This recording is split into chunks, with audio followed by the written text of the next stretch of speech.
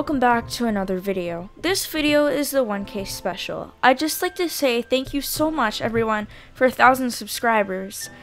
Can you believe that we've been working at this for over 6 years already? That's almost half my lifetime.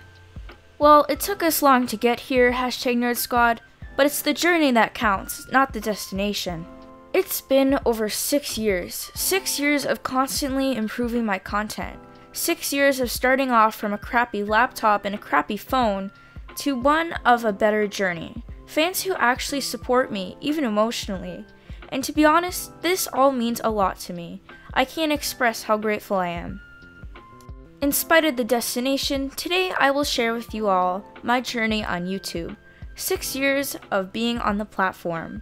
4 years of being a Roblox YouTuber. I've learned so much from the experiences, and I've matured over time. I've matured my content and myself. Thank you everyone who's provided critique even. It's helped me so much to grow and better as a person.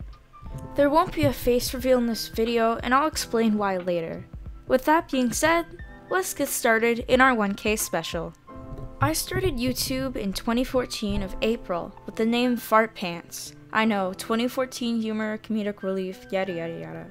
On the channel, what I basically made is I made very bad videos using Flipagram. And these videos would mainly consist of me taking pictures of games such as ninjas. I was obsessed with ninjas, guys, like I cannot believe it. And in these ninja things, what I'd do is I'd also take pictures of Minecraft because I was inspired by people like Jacksepticeye, etc, and I watched a lot of DanTDM when I was younger as well. And note, inspiration does not mean good. These videos were absolutely awful. I look back on them and go, where did I go wrong? They're absolutely cringy and I can't stand to even watch my videos today. It's just a really big self-esteem issue for me. Anyways, continuing forwards, I started just making these crappy videos for fun, just to show to my friends, hey, I did this, or hey, I did that. I also made Clash of Clans videos. I didn't really set my mind to actually doing YouTube as a hobby until I gained around 100 subscribers. It was a big confidence boost for me. In 2012, I started to play a game called Roblox. This was my Roblox account. It was called ZNinja1000, and since then, I've renamed it to Tanuki. I really like Sonic and a lot of like 2014 memes back then. I'd really say it's cringy. Anyways, around this time period is when I really started to take my channel more of a serious matter. I'd start to upload videos every 2 weeks, which was my normal schedule, since my schooling still takes up a lot of my time, and it took a lot of my time back then.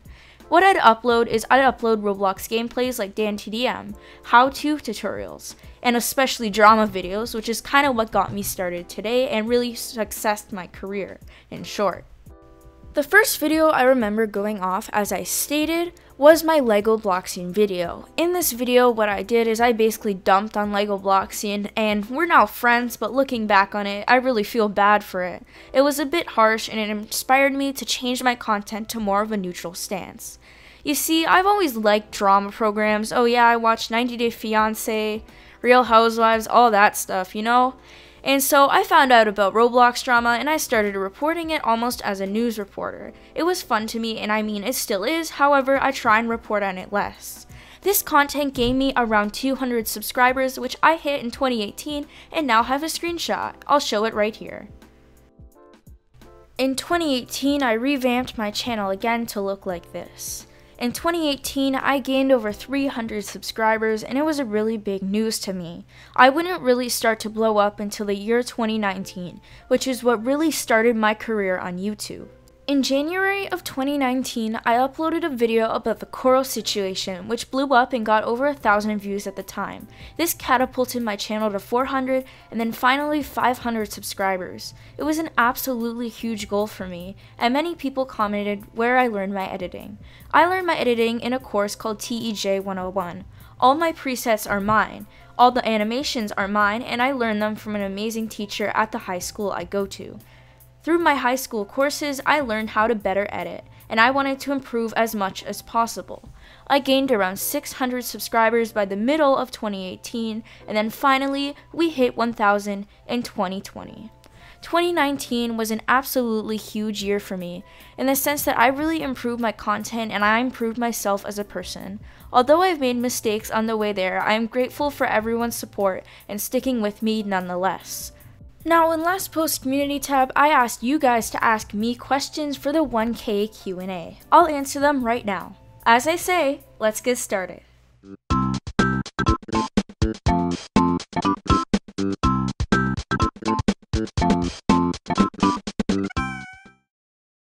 On our second community post, I asked you guys to ask questions for this Q&A. I'll answer all 28 of them here.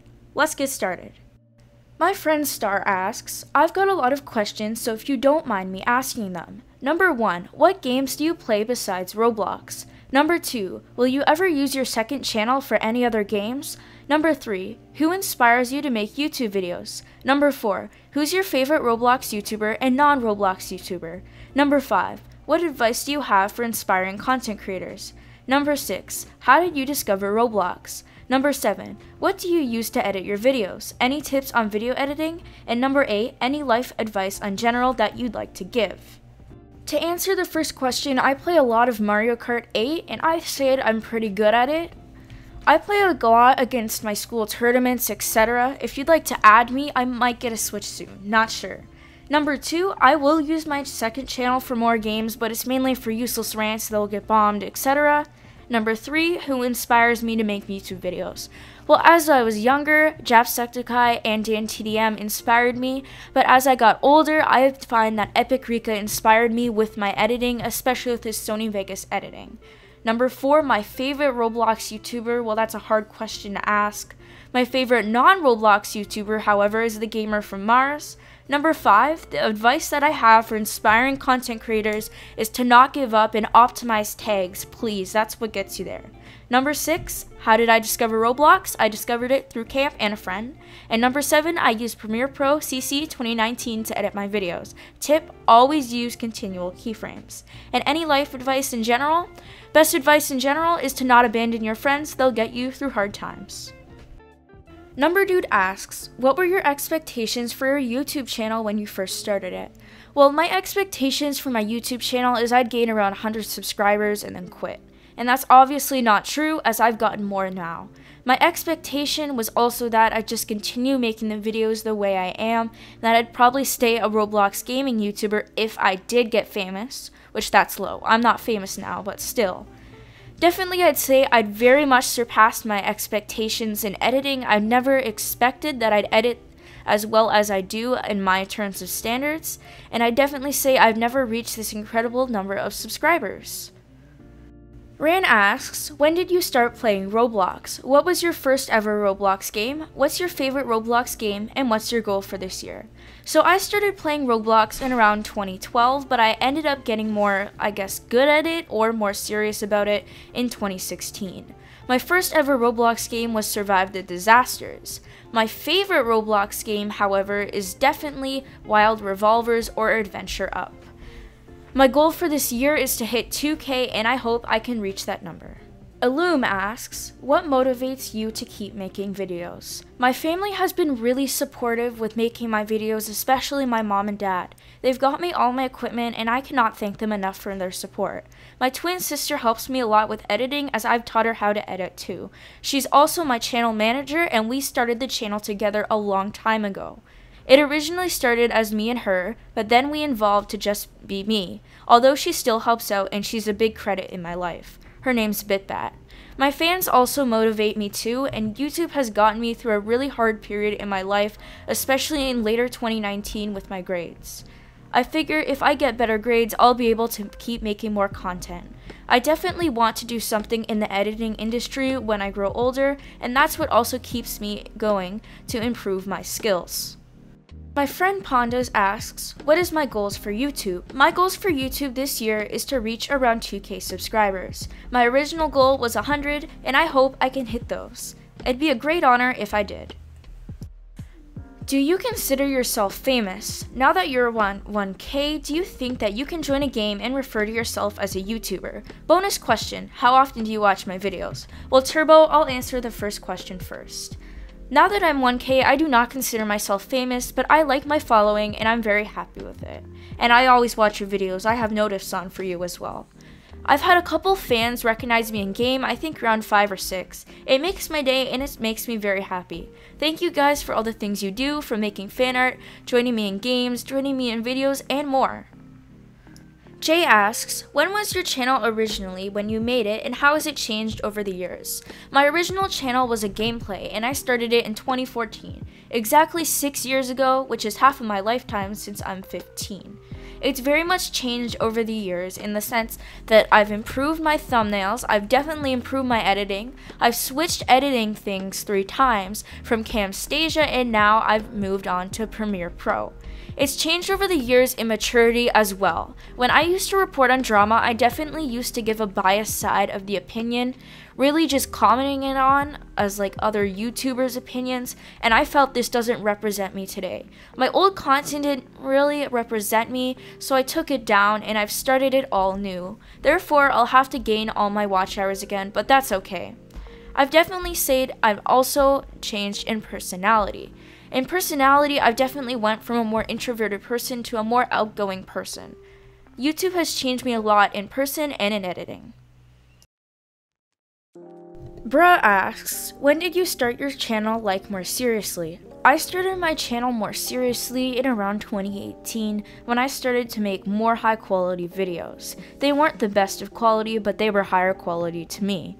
Over time, I started to improve my editing, I got more professional of a profile picture, a banner, I improved my SEO, my tags, and my thumbnails. It all comes from hard work and there are a lot of tutorials on YouTube. I especially recommend Adobe in a Minute, he really helped me out learning YouTube. Elfie asks, are you the Fortnite YouTuber Fortnite player 234254? Yes, I am. Wolfie Senpai Does Gacha asks me, what got you fascinated in making Roblox videos? Dan TDM inspired me for the gameplay aspect of the video.